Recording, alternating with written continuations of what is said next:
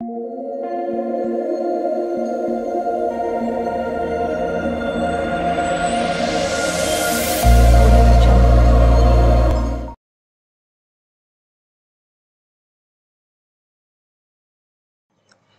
guys, welcome to my channel. Today, I will share to you about indefinite integral. Dear students, before we start our class today, let's see the learning outcomes of this chapter. In the end of this chapter, students will be able to find the general antiderivative of a given function.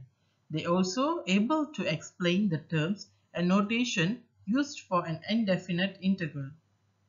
Students will be able to state the integration formula for several functions and properties of indefinite integral.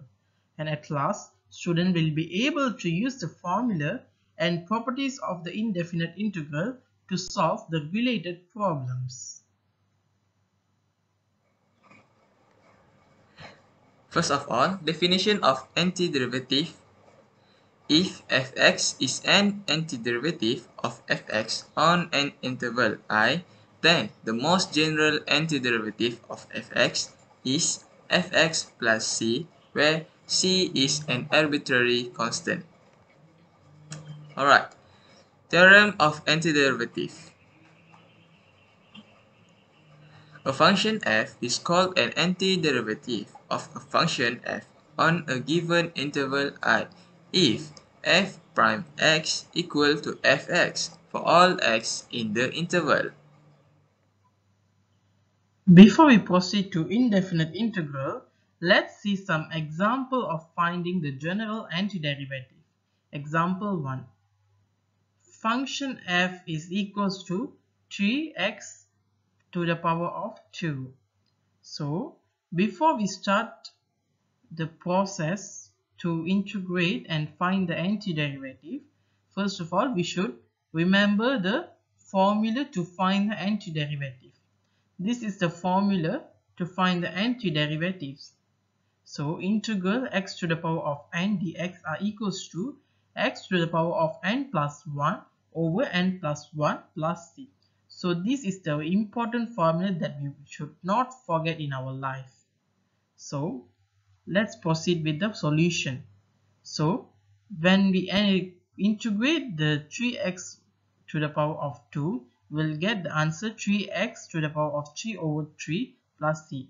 So, we can simplify this answer and get a final answer x to the power of 3 or x cubed plus c. Let's proceed to the next example. Example 2 shows that function f are equals to sine x. So, the antiderivative of sine x are negative cos x. So, the final answer is negative cos x plus c.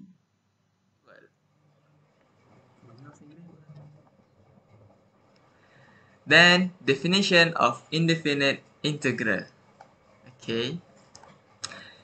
The set of all antiderivative of f with respect to x is denoted by integral of fx dx equal to fx plus c, where fx is the derivative of fx. In this slide, we can see some integration formula for several functions. So, integral k dx are equals to integral k x to the power of 0 dx are equals to kx plus c. So, the next formula is integral 1 over dx are equals to ln x plus c. And the next example is integral cos x dx are equals to sin x plus c, and integral sin x dx equals to negative cos x plus c. So here we can see some examples of integration formula. So we should remember all of these formula to master the indefinite integrals chapter. Properties of indefinite integral. The first property is constant multiple rule. we have the integral of a constant times a function f of u with respect to u is equal to the constant multiply the integral of function f of u with respect to u. Next, we have the sum or difference rule.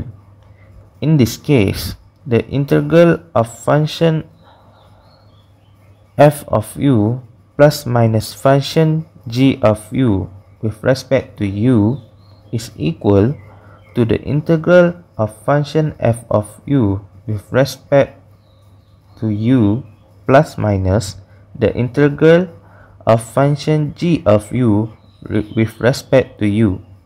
Lastly, the linearity rule. The integral of a times function f of u plus minus b times function g of u with respect to u is equal to a times the integral of function f of u with respect to u plus minus b times the integral of function g of u with respect to u. Now, let's proceed to the question on how to integrate. The question is, integrate 2x cubed plus 7 over sin x dx. For the first step, we use all the properties of indefinite integral, which is constant multiple rule, sum rule, and linearity rule. So, we will put 2 outside the integral of x cubed and 7 over 6 outside the integral of sin x.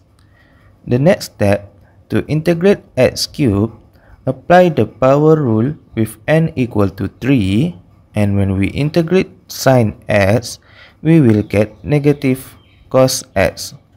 So, after we finish calculate, we will get x to the power of 4 over 2 minus 7 over 6 cos x plus z.